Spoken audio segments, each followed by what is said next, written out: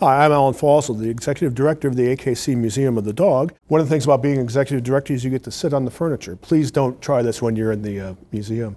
This is a carved mahogany Victorian hunt chair, and this would be in a sitting room or the den of a hunter.